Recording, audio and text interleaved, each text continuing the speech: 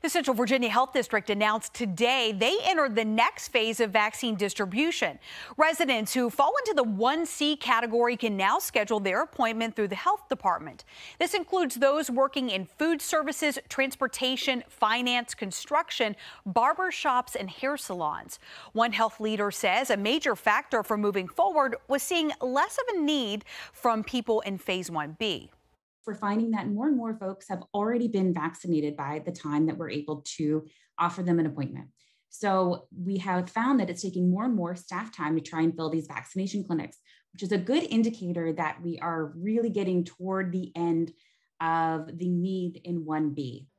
You can find the full list of those who qualify for 1C on our website. Just log on to WSLS.com.